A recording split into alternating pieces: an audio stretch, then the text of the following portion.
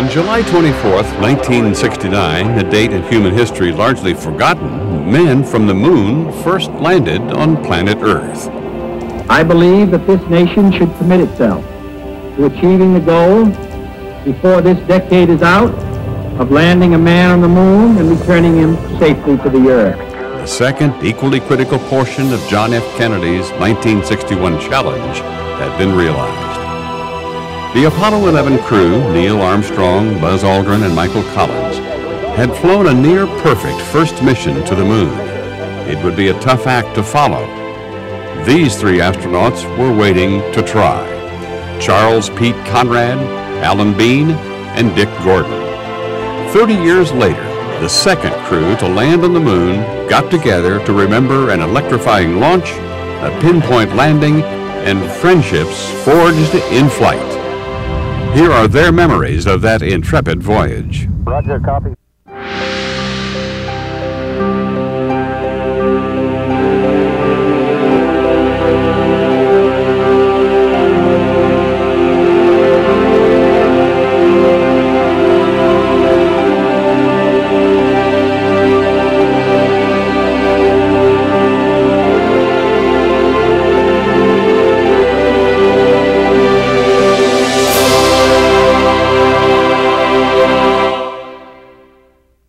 Central to any NASA mission was the flight director.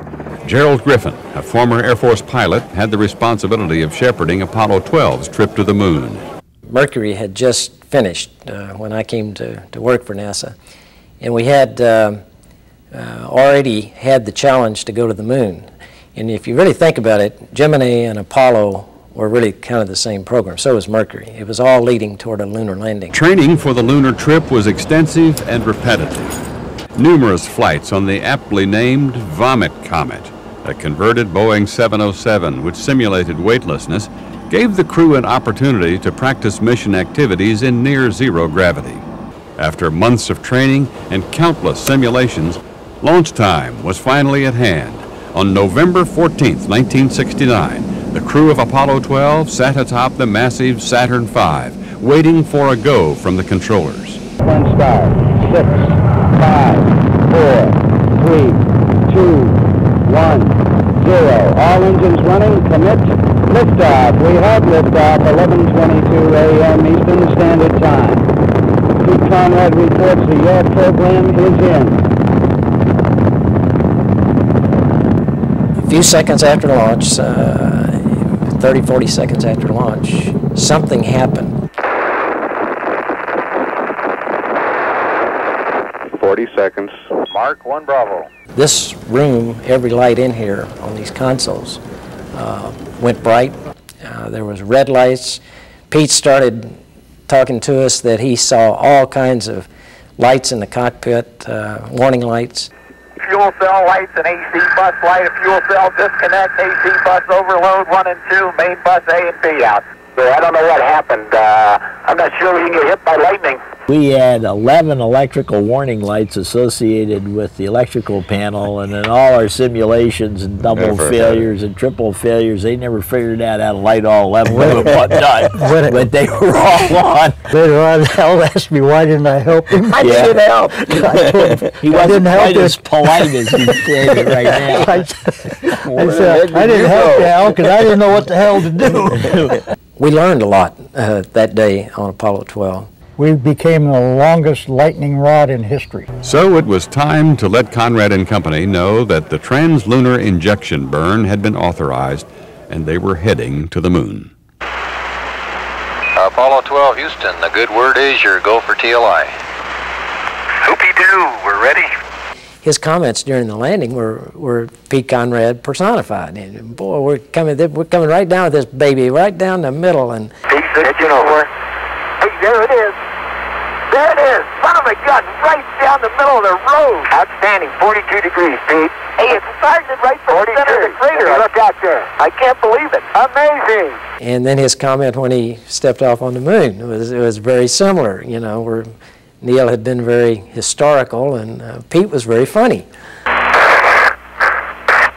Down to the pad. Man, that may have been a small one for Neil, but that's a long one for me. I was the smallest guy in the office, and I said nobody remembers what the second person said anyhow.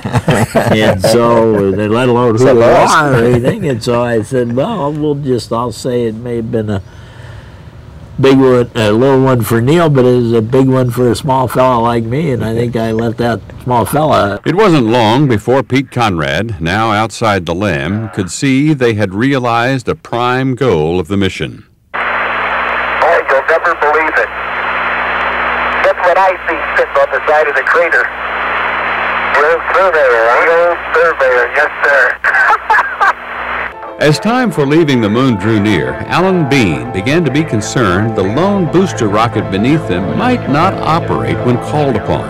I wasn't calm, and Pete looks over to me and says, gibbets. I hadn't been saying anything for a while, and Pete looks over and says, is there anything worrying you or something? And I said, yeah, I'm kind of worried if they put this all together, you know, I mean, we're not going to be here. And then you, in order to calm my nerve, you say, what?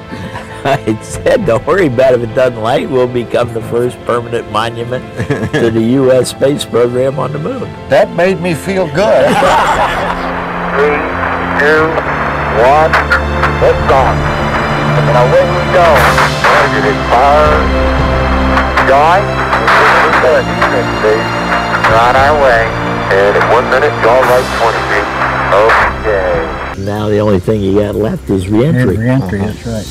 It took about 6 minutes to enter. Dick was flying the 8 minutes. 8 minutes. Re-enter. I feel blessed every day, feel lucky every single day. I just lucked out of all these people on Earth here. Here we are. We've often been asked what we discovered when we went to the moon, and we seem to respond that we discovered the Earth. Well, along with what Al had to say, I was lucky to fly 4. Mm-hmm. Really? And I think you guys said it pretty well. We're just lucky to be there. We're lucky to be. 10 days after this historic reunion, Pete Conrad was killed in a motorcycle accident near his home in California. He was 69. This program is dedicated to the memory of Charles P. Conrad. His love of flying and his fearless spirit combined to crystallize the image of the astronaut as a true American hero. He possessed a fierce loyalty to his crewmates, a deep love for his family, and an unmatched devotion to his country.